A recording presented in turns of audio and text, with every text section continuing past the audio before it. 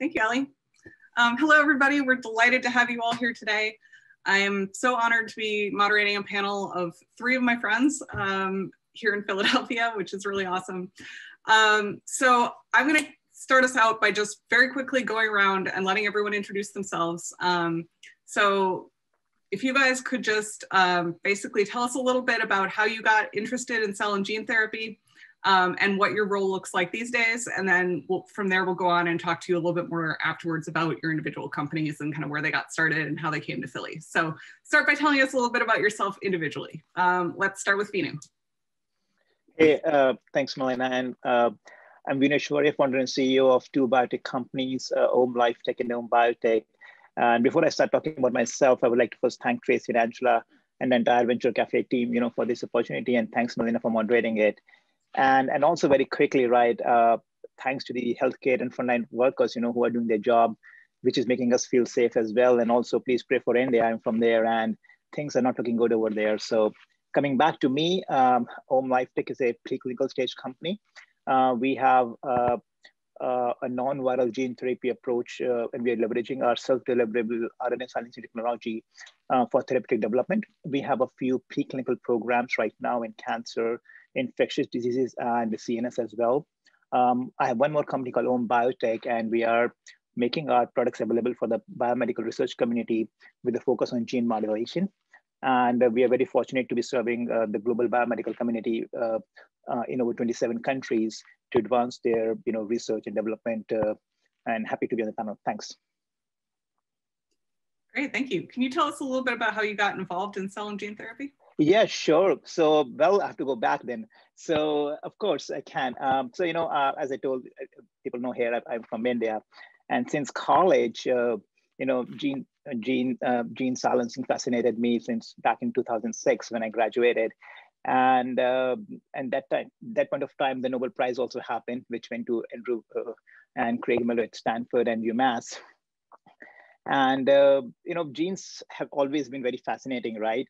And as we continue to expand our knowledge on how genes work and how they interact with other genes to sometimes cause a disease, and if we can find a way to stop those interactions that cause harm to body, that's one form of gene therapy. There are others as well. So as I mentioned to you, we are a non-viral form of gene therapy, right? And that's what makes me so interested and passionate about this field. And we are just getting started. And so that's, in crux, I'll let others take the lead on this as well. But just to have the ability to modulate genes and to be able to find a cure for a disease, that just fascinates me. And there is so many things we can do about that. Awesome, thank you. Matt, would you like to go next? Sure. So hi, everyone. I'm Matt Handel. I'm the CEO of Express Cells. We're a genetic engineering company. No surprise for this particular session. We're a little bit different because we're not a therapeutics company nor a diagnostics. We're a research tools company. And I always like to remind people that genetic engineering isn't just, as we heard in the last session, about therapeutics or frighteningly designer twins. It's a tool that's being used very much across the research spectrum right now. And that's really important because if we went back 10 years or 15 years and said, genetically edited cells would be a normal part of your research tool set, we'd probably get some very confused looks. It sounded a little science fiction-y at that time. But CRISPR has helped, other technologies have helped, and it's become quite common. My own personal background, I come from the commercial side of life sciences. I do have a master's of science buried in my background, but I've been a commercial person for the most part. I actually came to Philadelphia in '93 to work at Merck, thinking I might stick around a year or two, and we're about 28 years later. But that's important because I went from big pharma to specialty pharma at Shire to startup world, in the therapeutics world, and really came to the genetic side about 3 years ago. And if you ask how I got there, it's because I was asked.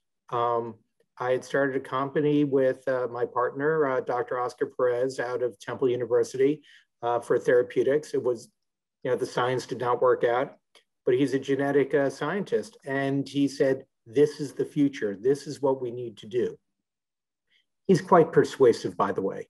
And I'm glad he did that because we founded the company about 3 years ago. But that's an important takeaway as well, which is a truly successful genetic engineering firm is going to be the right mix of the right science people and the right business people.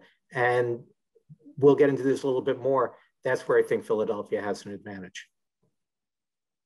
That's great. Thank you, Matt. Jeff, would you like to go ahead?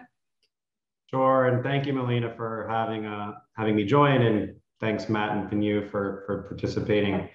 So I'm Jeff Castelli. I'm the Chief Development Officer with Amicus Therapeutics. Amicus is a rare disease company focused on developing genetic medicines for people living with rare diseases. I joined Amicus about 16 years ago. We were a small private company. We're now a public company, have 600 patients around the world, one approved therapy, one in late stage, and a whole host of gene therapies. You know, about 3 years ago, we were looking at, and sorry, my dog decided to bark, of course. About 3 years ago, we were looking for, you know, what next for us in terms of our pipeline and our research. And when you look at genetic medicines, you know, gene therapy and cell therapies are just at such a point where it almost is impossible not to be involved in those. You could spend, you know, 10 years and hundreds of millions of dollars developing, you know, an enzyme therapy or a small molecule therapy that could be totally, you know, made obsolete by a gene therapy. So you're just seeing more and more companies realize they you know, for genetic medicines in particular, rare diseases, it's a great technology to be involved with. I know we'll get into it more about Philadelphia, but as we made that decision to invest in gene therapy, we also moved into Philadelphia for our R&D headquarters, our Gene Therapy Center of Excellence, which I had to put in my background. I miss being in our labs, but they're on the 12th and 13th floor of the 3675 building, which I think everyone is familiar with. And I put on the Science Center logo, sorry about that. And, you know, really exciting to get back there soon and to see everyone in person in the Venture Cafe. I am not drinking a beer, but I do miss all the beers that we shared at those events. So look forward to the panel today. Thank you, Jeff. Yeah, it's a good point. We are all neighbors in 3675. Just by kind of sheer coincidence, this panel is a bunch of folks who have been working together for a while. So I think it's a really great point, Jeff, when you were speaking to kind of your team looking for locations to grow and to bring your Gene Therapy Center for Excellence. I was hoping you guys could tell us a little bit about, you know, have you worked in other biotech hubs, and what led you to start your company or move your company to Philadelphia? So take it away, whoever wants to start. I'll go first. I've had the ability to work in other biotech hubs because I worked going for, you know, for larger companies. Shire in particular, we had specialty pharma here in Philadelphia. They had rare diseases in the Boston area and regenerative medicine in San Diego. So got a lot of exposure to all three hubs. What do I like about Philadelphia? This is going to sound funny. Big pharma. Why? Because there are scientists here who know how to develop therapeutics. And you may say, well, they have that in Boston, they have that in San Diego. They have a lot of really good scientists there, and some of them are really great at drug development. But there's a difference between pulling someone from an academic or a very early stage company and someone who knows how to deal with the FDA. And when we say scientists, it's not just the person who's in the lab. Think of regulatory affairs. Think of the people who do translational medicine who are now going to take what you've done in the lab and turn it into a clinical program. And I think there's a really good base here. And it's interesting, when I first made the jump to the entrepreneurial world, some of the people I knew were like, wow, that's a big step. Now, almost everyone I know has made the jump to a smaller company. And I think that's really important. But the other part is the commercial and business side as well. And I think that's really important. You know, I know a lot of companies that are thinking, we just need to get to, you know, phase 1 or phase 2 clinicals and we'll sell. We don't have to think about commercial. Well, the people who want to buy your company, they're going to be thinking about that. And the more you understand that, the better. And we have such a great base of that. And I'll say just one other thing, though I think it's changing. I went to school up in Boston, and you know, when people talk about Kendall Square, and they talk about how it was well designed and planned. No, in the 90s, it was empty. People moved in because it was cheap. Well, it's not cheap to have a lab in Kendall Square anymore. Definitely not. It is still far less expensive to have a lab in Philadelphia, even with the crunch we're having for space right now. Really great point. And if I can just add to Matt's point, I guess, from an academic side as well, right? So it's all about the ecosystem, right? And as Jeff just mentioned, right, in the same building, we are like 3 different companies on different floors of different sizes. So that fascinates me. And, you know, I mean, you don't get that kind of ecosystem at many of the cities in the world itself, right? And also you go next door, a few blocks from here, we have Penn, Vista, and CHOP, some of these amazing institutes, which are, you know, which have very good federal funding as well. So you have a lot of collaborative opportunities in the city itself, which generates this amazing ecosystem. And that's the reason why the location is so important for us as well, that, you know, you don't get such an ecosystem.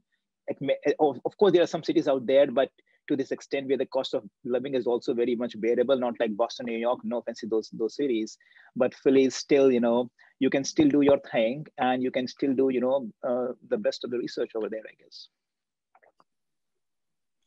Yeah, and I'll just add on, you know, so clearly before we came to Philadelphia, we were in the kind of Princeton area, New Jersey corridor, and, you know, much more larger pharma, some large biotech there. You know, as we were looking for the R&D headquarters in our gene therapy, I'm gonna yell at my dog. You're okay, we'll hear you. We looked across all of the whole, you know, northern part of the country, from Boston down to Florida, North Carolina, looking for where to locate. And, you know, it's not surprising. We looked at things like talent, the location itself, the facilities you could find, and the cost. And really, Philadelphia just stacked up on all of those really well. I think, as Matt said, there's real drug development knowledge here, but you combine that with all of the cutting edge academic research that's happening and the very proactive, you know, tech transfer groups at those universities that are trying to get those new discoveries out. And it's just a great, you know, environment to kind of start up new companies, to have a lot of wealth of talent. And I think 3675, the building, is really a microcosm of the city now, sort of, where you see just a really diverse group of people and companies that are going after genetic research, genetic medicine, cell therapy. And I think we've reached sort of that critical mass where it's now, you know, there's a wealth of talent relative to other places. Not that there's not a lot of growth and we need more people, but I've certainly seen a number of my colleagues from Amicus move on to some smaller companies in the area, and vice versa. So just having that group of people with experience in this area is also super valuable. And if you're out there looking for an area to get involved in, right now, cell and gene therapy expertise is super valuable in the workplace. Anyone who has any amount of experience is like an instant sort of want by companies. So it's a great place to start to work.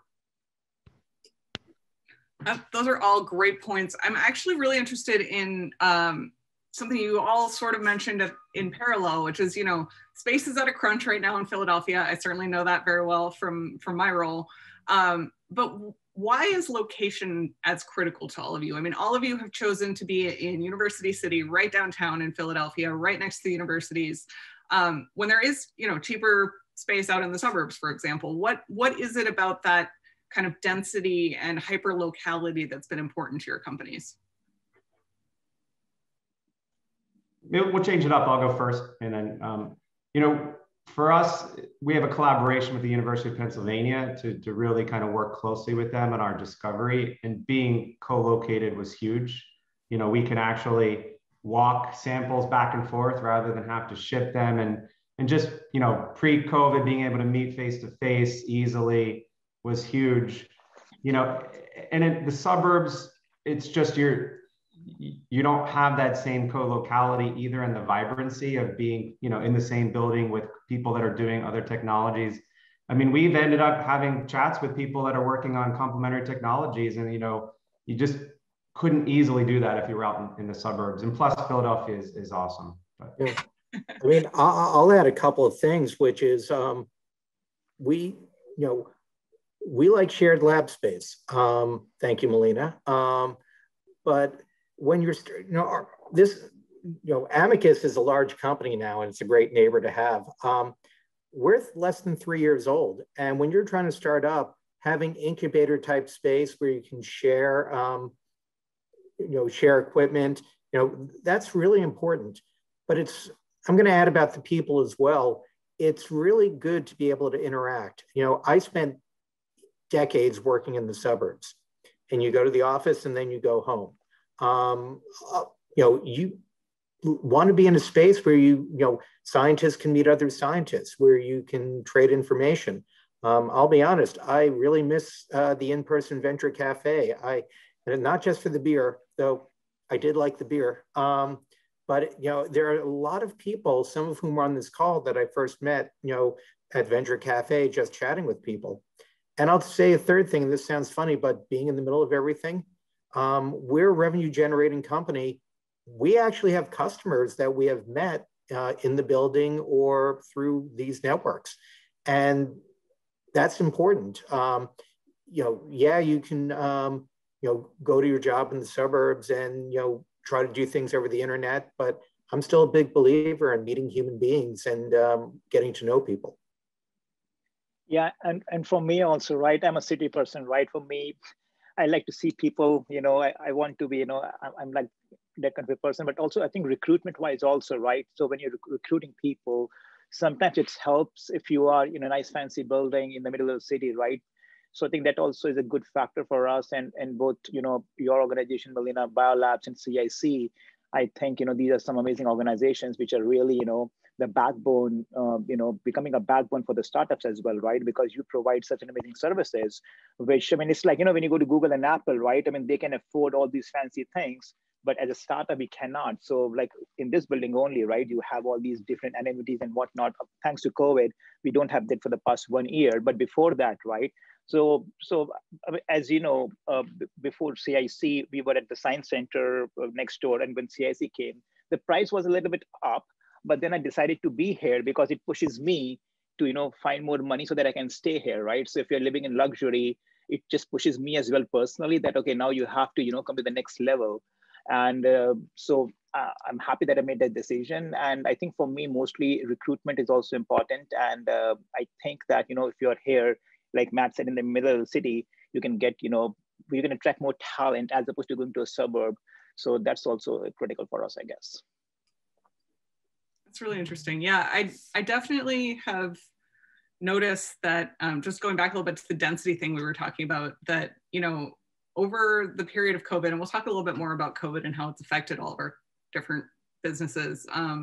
But one of the things that's been a very small silver lining from COVID is that I feel like there are ways in which it's bonded the community that I kind of didn't expect. And so our friends at Integral Molecular across the street, which is an awesome company, started a University City biotech HR call that we have every month, where we just get on the call and talk about hiring and COVID management and all of these kind of HR topics that have, really become hot topics right now, but are going to continue to be challenges for companies as they grow forever. BioLabs just started a lab manager's version of that, and like knowing somebody upstairs or across the street who, can help you out when you're short on pipette tips, or you need an extra thing of liquid nitrogen, whatever it might be, those like adjacencies and collaborations and frankly friendships are an incredibly valuable thing. And that's really kind of made me a true believer in the density being an important thing. So really curious to hear, shifting a little bit to talking about community, how do you guys see the ecosystem as having changed in, let's say, the last 3-5 years? I know Philadelphia, the Philadelphia cell and gene therapy ecosystem has been up and coming for a really long time, thanks in great part to work by the Science Center and all the major institutes and universities and everything here, but it's really certainly exploded in, like, let's say the last 3 to 5 years. What has changed? What has felt to you guys like the thing that's really put Philadelphia over that tipping point?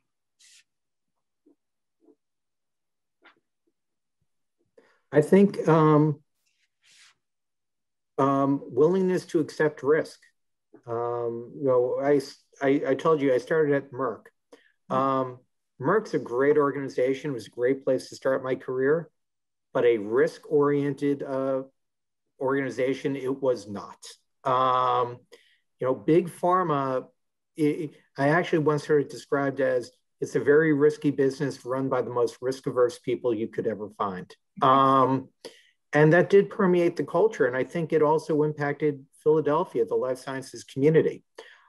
I think that has really changed. There's something that's happened in the last 5 or so years where it's gone from a more conservative, little c conservative community to one where I get the feeling everyone's looking to make the jump.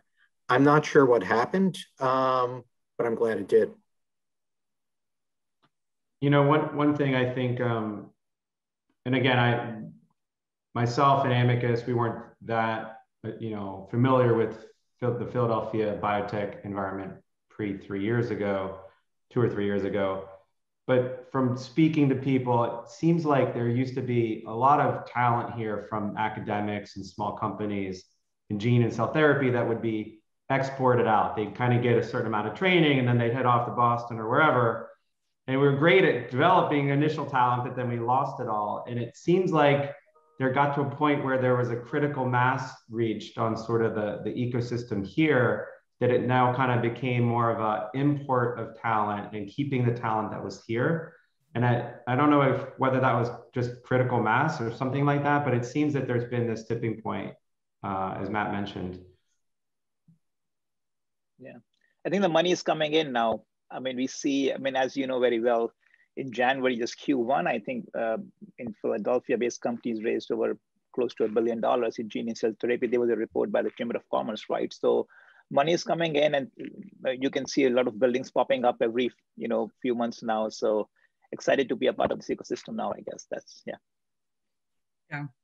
One of the other things that kind of goes back to what Jeff mentioned about talent exporting is that we're also seeing a lot of companies stay in Philadelphia that start in Philadelphia, and a lot of interest coming from outside of Philadelphia. So Amicus, of course, being a great example, but I definitely remember talking to some folks when I first started here, which was fall of 2018, who were like, maybe someday Philly's ecosystem will be there, but for now we're going to take our company up to Boston, for example, right?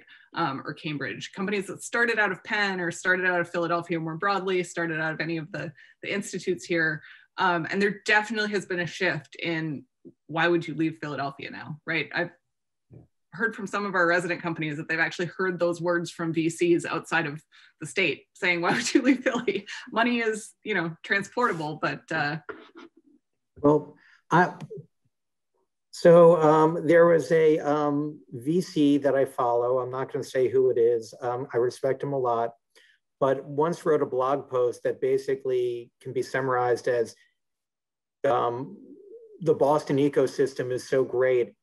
We would doubt, we don't want to invest in people who don't seem to understand that's where they should be.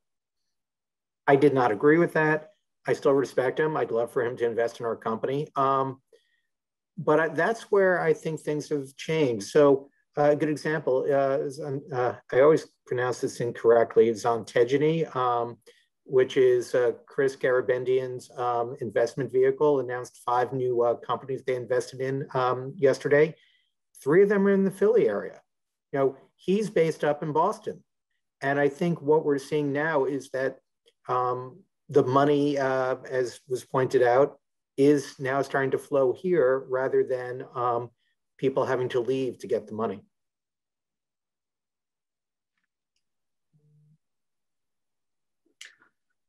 So, and then 2020 happened. Curious to hear kind of how COVID affected your individual companies and just the ecosystem as a whole, and anything that you guys can speak to about kind of the impact that that's had, as we're starting to see the future coming out of it. We're not there yet, but we're hopefully all vaccinated. What was that experience like for you guys, and how do you think it may have dented or accelerated the Philadelphia ecosystem? I mean, I'll jump in. It's actually 14 months ago today that we announced that we were going to start working from home, which is amazing that it's been that long. But only a week or 2 before that, we had our ribbon cutting, by the way, for our R&D center at 3675. Even though we'd been there for a few months before that, we had our official sort of ceremony, and then literally the next week got shut down. But that's the last party I went to.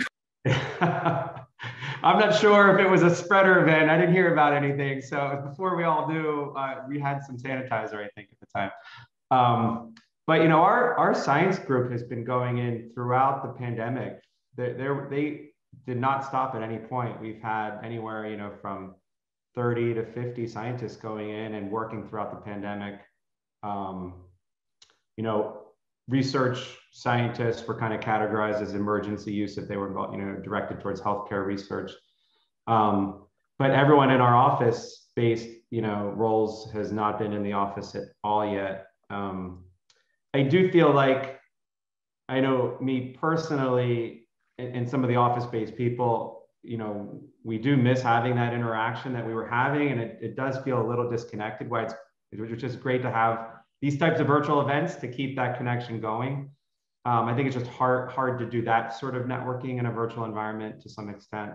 So I think it's really been felt there, just in terms of that kind of lack of connection with the kind of ecosystem. I really felt like we were really starting to embrace that whole community there and looking for ways to kind of do a lot more. And it sort of, some things got put on pause, it felt like. You know, we're super excited to dive back in and keep things, you know, moving again. But it definitely feels like it, you know, sort of we hit a pause button in some ways.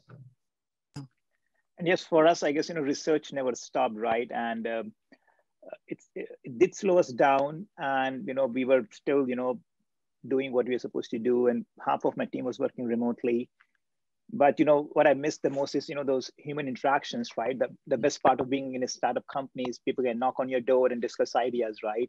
Yeah. So we love to be on Zoom calls and whatnot, but I think the reason we start the company is so that, you know, we can have those lively discussions, right? So that is something which I'm still missing. I mean, right now also, you know, we have a hybrid model where half my team is coming, you know, 50% of the time and whatnot. But so, yeah, I mean, that is something which, you know, really I miss a lot, where, you know, I can really interact with my team, you know, 5 days a week, but hopefully, you know, we'll get back on track now, I guess.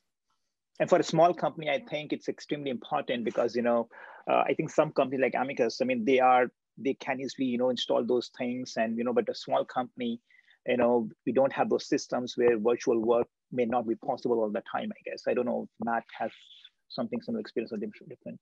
Well, you're bringing up a good point, which is when you look at a company, it's who can work from home and who can't. I can work from home. You're seeing my lovely basement. You know, our finance people, commercial people, you know, operations consultant can all do things from home. Our scientists can't.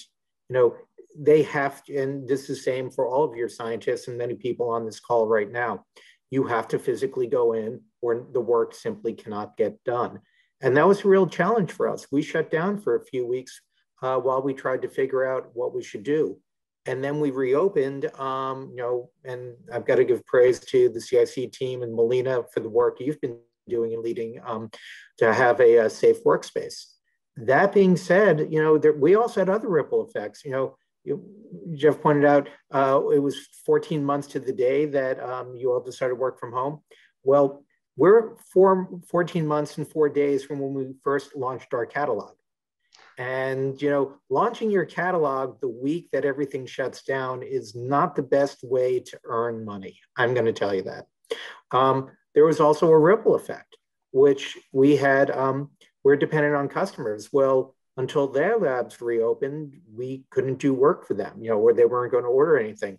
So things are much better now, but I think we saw not just the impact on our people, but the impact on the economy, because I think it really took about 2 months for everyone to figure out, A, this was not going to end anytime soon, and B, we had to get work done anyway. And I think, if anything, the last 14 months have been a massive experiment in human ingenuity to get things done.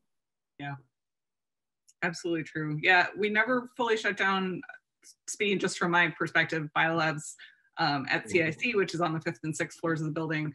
We never fully shut the labs, but it definitely, like, the number of people who chose to come on site shifted dramatically up and down over the last year. And, you know, we've had to put a lot of extra planning into place to keep the labs open because, you know, yes, they're essential employees, absolutely, but you're also dealing with the city and the state and making sure that we're following best practice, but also that, you know, there's no chance that those doors are going to get locked, right? There were a lot of conversations with senior government folks saying, how do we ensure that this keeps happening? Because exactly to what you guys are saying, you can't stop science, right? You really can't shut down a lab where you have cells that you're trying to keep alive. It's just not possible. So that definitely was an interesting challenge. And I know it has affected the actual productivity of many of our residents, just because they can't have as many people working side by side at the bench and still be socially distanced, right? Well, but this is where I'm also going to throw in a pitch for Philadelphia. In the midst of a national tragedy, opportunity did arise in the life science world. You know, if you think of the publications that have come out in the last 14 months or the studies, some of them are coming from Philadelphia-based research institutions. You're seeing that also in what's going on here in terms of companies. I know, Melina, you've been tracking what companies just within the CIC and BioLabs facility are doing. You know, I know we developed some cell lines around, you know, SARS-CoV-2. That was sort of small, but that's the nice thing about genetic engineering. If you have the right tools, you can actually work fairly quickly to develop, you know, diagnostics or therapeutics against a new virus, you know, something that you couldn't have done back in the old days of small molecules. So I think we have seen that within Philadelphia, in the midst of a national tragedy, we've seen the scientific and business community pull together and actually do a pretty good job of trying to address it. Yeah. Your company is one of 3 within our space that's pivoted to COVID for trying to, you know, that really, if nothing else, would get everyone up in the morning in the darkest days of the pandemic, kind of feeling like supporting folks who were really trying to fight all of this and keep other really critical research moving towards the clinic. Honestly, that gets me up in the morning. Curious to hear a little bit about what the ecosystem and the community means to you guys. I don't want to get too far off track, but you know, I feel like this theme keeps coming up, that we're bumping into companies of other sizes, companies working on parallel technologies. All 3 of you work on technologies that are somewhat similar in the aim, but different in the kind of specifics and the technologies that you're bringing to it. What does community, specifically the biotech community in Philadelphia, really bring to mind for you guys, and how does it feel special to you? I think I can start a little bit on that. So I think for me, community is, you know, I get inspired a lot, you know, when I walk through the halls of my space, right? For me, competition is also very important. So of course, we look for collaborations, but competition also, you know, kicks me in the rear and say, okay, you know, you have to, you know, do the next thing, right? So like you said, I mean, like we were discussing earlier, right? If you're in the suburbs, you know, and if you're by yourself, then you know, those triggers don't happen all the time, right? So I respect both the companies which we are collaborating with, but I also respect a lot companies which, you know, which may be competing with us and push us to, you know, do more innovation, right?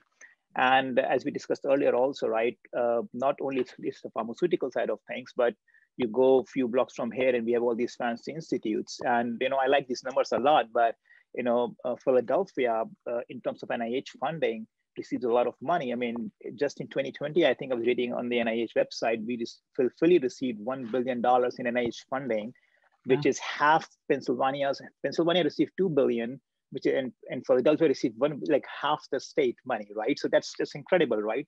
So that's what opportunity is, right? Again, I'm pitching for Philly now that, you know, if you have so much federal money lying in there, plus the venture money, you should come here, right? If people from outside the city are listening, come here. We are here, you know, to partner, right?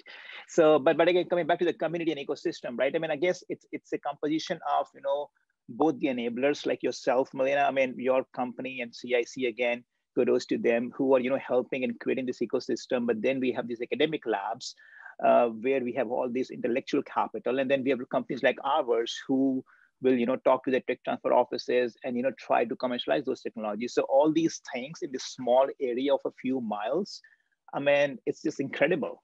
And I mean, I've been in Philly for the past 10 years. I mean, I came from India, right? So I've been fortunate to have visited a lot of cities all over the world, but nothing like Philadelphia, right? At this price point, again, that's the important thing. I mean, you cannot someone like me with a small company like mine could not have survived, in Boston, New York area because of the price points over there. So all this in such a small area of a few miles, I think that's just incredible in terms of community. And we support each other, right? Because when I see fellow CEOs, if I have a problem, we see how they have done that. And failure is, as you know very well, for me, failure is an option, but quitting is not, right? So if you fail, we can learn how the other companies survived. And this just pushes each other, right? It's not that, you just, pass out and don't do nothing, but that just motivates you to more and more. And it's all about, it's all a function of ecosystem, I guess. Yeah, one thing I'll add to that, is for me, and I feel like some of my colleagues at Amicus, it's the Philadelphia ecosystem is really just about sort of the innovation and the vibrancy and sort of the shared enthusiasm and mission, and just seeing people doing very different aspects of work, but that all are interrelated in some way. And then most importantly, the personal connections that you can make.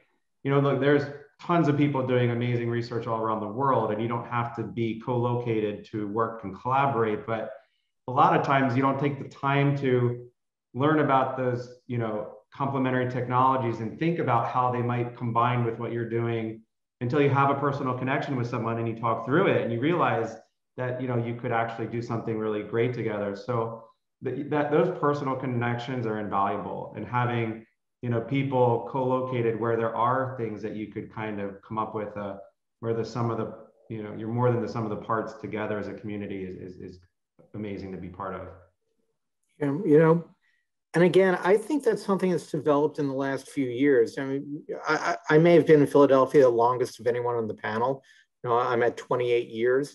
And if you had checked in with me in, say, around the year 2000, tell me about this Philadelphia ecosystem, I would have said, I'm not sure there is one. I think, you had a lot of competing companies back then. You even had a lot of what I would call competing academic institutions. The Science Center was there, but I don't think we had gelled. And again, I talked about how people are now bigger risk takers.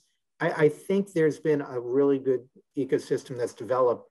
I don't think it happened without a lot of work. I know people who have really made an effort in the last decade or so to do things. I think Venture Cafe is a great example of that. There are some other groups as well. And if you go back, I look at some of these people, some are entrepreneurs, some of them are investors who want to get together.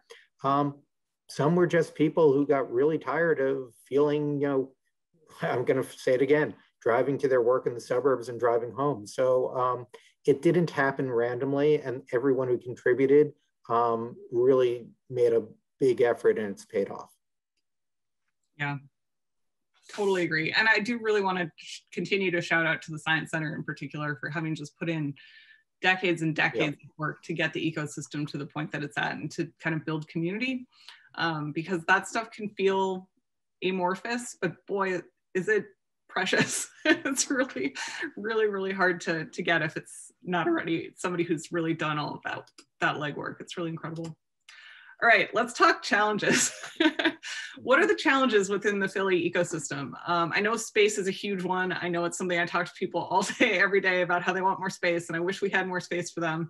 And I know that that's true kind of across real estate in the life sciences in Philly.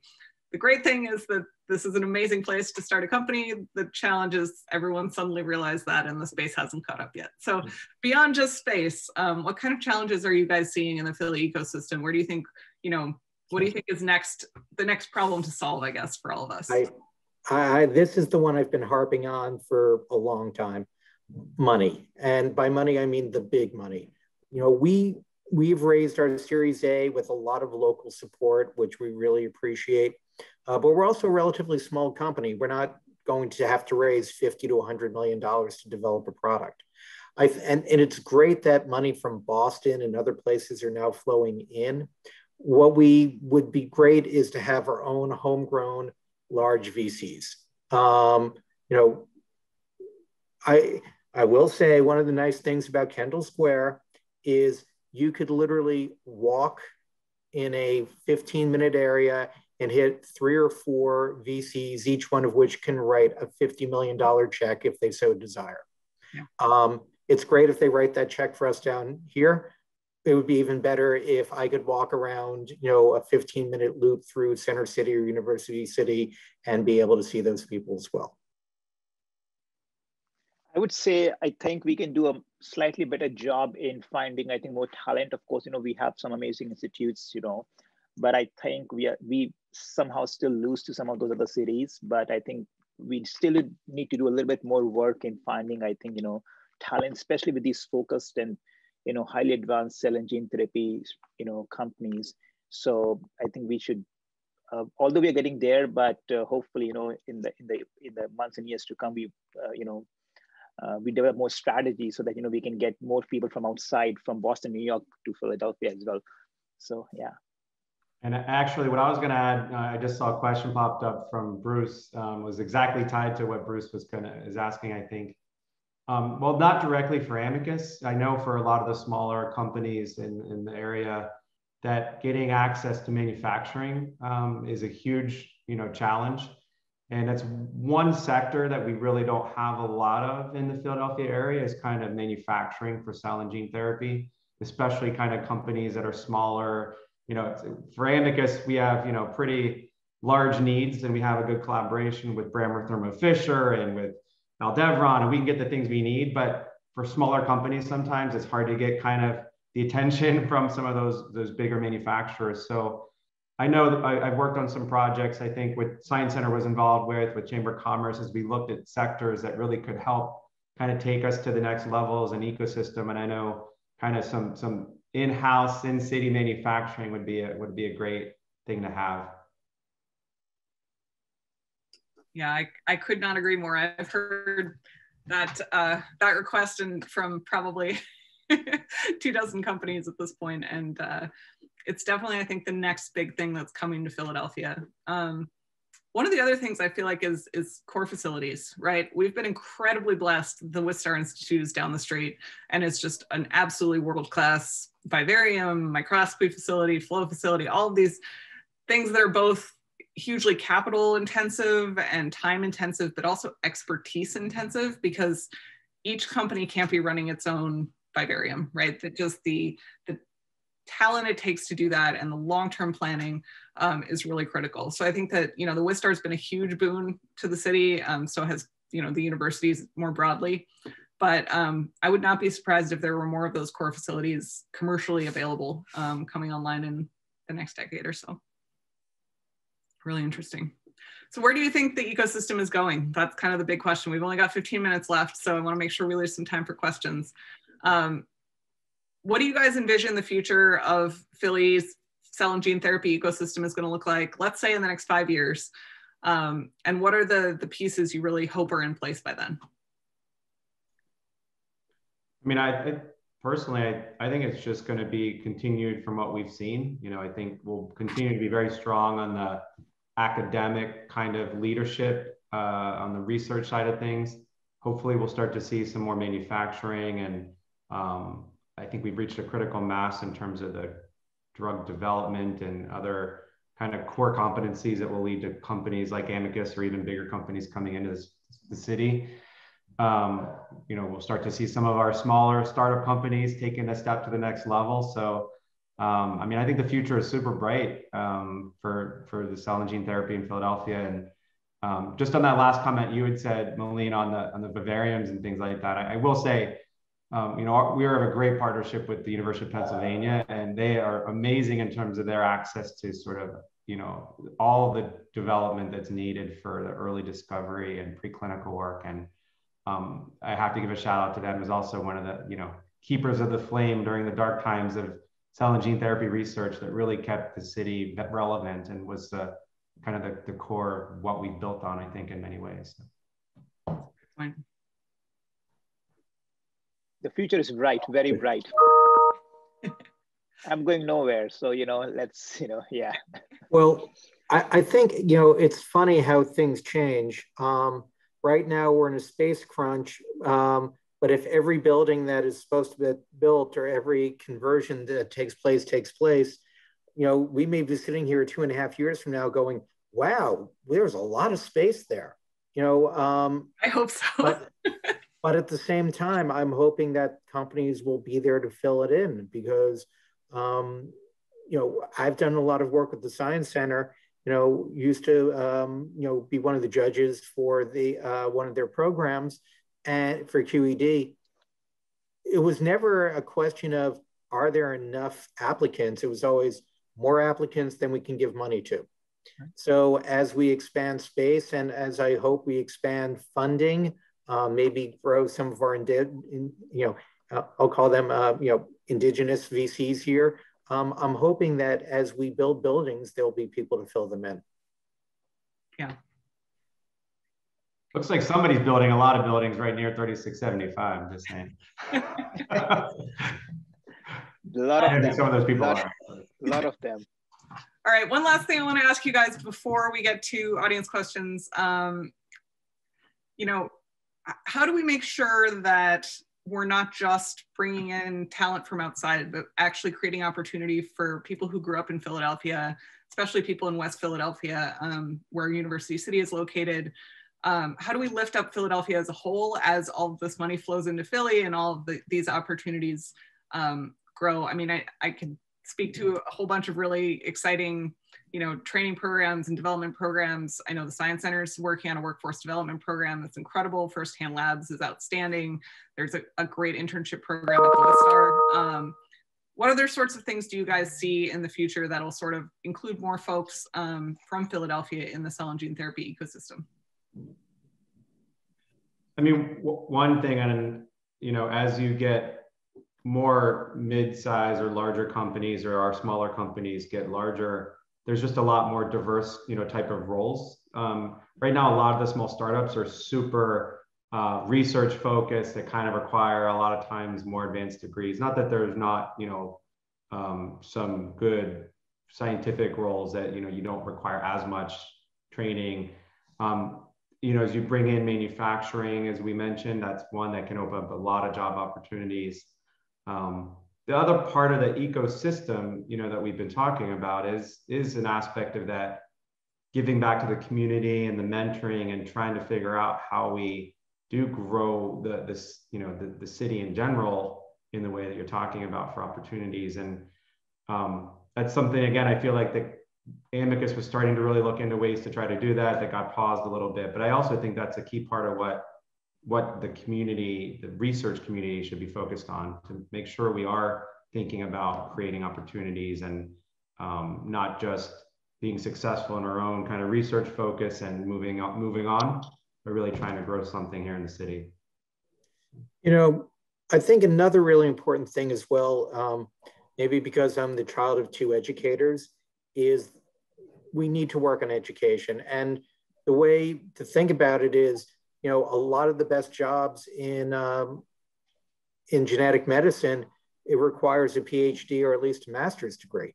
You don't get those without having a good solid base. And that really starts from the bottom up. I think we need to make sure that education in Philadelphia, and I don't mean Penn, Temple, Drexel, we're talking about public schools, other school options within Philadelphia have to be as strong as possible. We have some of the best public education in Philadelphia, I should say in the Philadelphia suburbs. And you have schools like Central High School, which are, have an amazing education. Central High sends 98% of their graduates to college.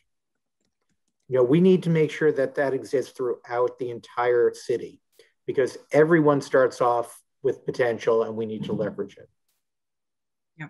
Yeah, Tracy was just highlighting that the 5 o'clock session is on K-12 education opportunities in this area specifically. So happy to make a segue. Setting up the next session, that's awesome. Both my nephews graduated from Central. It's a great school, but I agree we need to make all the schools in Philly like Central. Yeah. Yeah, and we are also having, talks internally about how we can increase our corporate, we call it CSR, right? Corporate social responsibility. Yeah. And so, we are trying our very best to how we can give back to the city itself, right? And have these programs where we can, mentor and, engage the local community and help them. So yeah, so we are trying our very best. Being a small company, but we are just playing a small role and trying our very best to, how to give back to the city wherever we can, I guess. That's great. All right, let's go to audience questions. Anybody have anything they would like to ask the panel? Feel free to put it in the chat. There's a lot in the chat already, it looks like. I think we've hit a good fraction. Have we hit them all? I can't tell. Either individually or thing. Yep. Anybody want to hop in with questions? You can unmute. Do you want to ask the panel anything? Are any of you involved in working with the government to try to increase incentives and funding to the area versus the other large biotech clusters? Philly falls very short in that regard. Yeah, I know Quorum just did a panel on that earlier this week. I haven't had a chance to watch it yet, but I'm planning to go back and see that. I know that, Life Sciences PA has been very active in lobbying. That does tend to happen more at the state level than the national level, but they're connected at the national level as well. I think part of it is we do have some good programs, Ben Franklin Technology Partners, for example, and just to, for fair balance, they are one of our investors. That's the sort of organization where if we can get more government funding, they can support more companies coming out of the Philadelphia ecosystem. And that's one of the things I think really helps, where you can have direct funding, you tend to get more direct results. Yeah, I mean, I'll say, Amicus, we do lots of different governmental lobbying at different levels, mostly advocating for rare disease patients. And I think as we're now putting down more roots in Philadelphia, we'll start to look at what we can do in Philadelphia specifically. We actually did just this year move our corporate headquarters actually to 3675, not just our R&D research center. So I think now with Philadelphia being our corporate headquarters, we'll have a lot more opportunity to start to try to engage with local government, state government, to try to do some of the kind of advocating like you just mentioned. Yeah. And so I typed my question into the chat, but for each of you, what's your next really big challenge and your biggest concern in conquering it? I'll go first. And hi, Gene, good to see you. Growth, and we need 3 key items to grow. We need money, people, and space. Money because you need to invest before you can grow. Space because we'd love to stay at BioLabs, CIC, but we need our own space and people. And that's actually where it's interesting. 2 years ago, hiring a scientist was not that difficult. Yeah. It has become more difficult, and I'm not surprised because it's connected to the space issue. We're running out of space because we have more companies. They're also competing for some of the best minds we have. And it goes back to what I said earlier. You can't just hire someone randomly. If you need someone with a master's or a PhD, there are only so many of them right now. I will just add manufacturing to what just Matt said. Because manufacturing, we have our own manufacturers and we have good relationships with them, but we would like to have, our own manufacturing sometime in Philadelphia itself. And we don't control our manufacturing and our stuff gets delayed all the time, which again impedes the growth as well, right? But I think for us, my biggest challenge right now is how I can get my stuff manufactured and delivered on time, because it just delays and delays, right? So that is something which I'm actively working to, fix right now. Yeah, I did just want to highlight in the chat, Audrey was talking about the Center for Breakthrough Medicines in King of Prussia that's bringing online 700,000 square feet of GMP manufacturing space for companies of all size. So I just want to make sure that we mention that because it's a really, really great point, exciting thing coming online. we've got someone asked about, are any of you aware of any research on ALS in the Philadelphia area? Yeah, I know some early research going on in some of the academic place. Maybe can't talk about it specifically though. There definitely is some early stage research in ALS, specifically more genetic based ALS, which is a subset. Maybe I think 10 to 15% are related to SOD1 mutations. And that's an area I think where there's, some real excitement about things that could be done. ALS more broadly, the sporadic type, it's a little harder given we still have the lack of understanding in many cases about what causes it. I'm not sure if Vinyu or Matt, if you know of anyone doing ALS research in the city. I'm aware of the SOD1, some relationships we have with some collaborators, but feel free to reach out to me after the call and I'll be happy to connect. But it's just basic research, not clinical. Yeah, there's definitely research going on in some of the universities here, but I'm not sure who are the professors that are actually doing the work right now.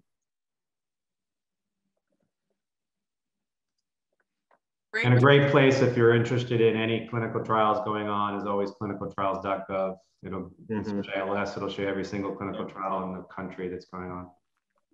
Oh, good talk. Yes, hi, I'm Arlene. Hello?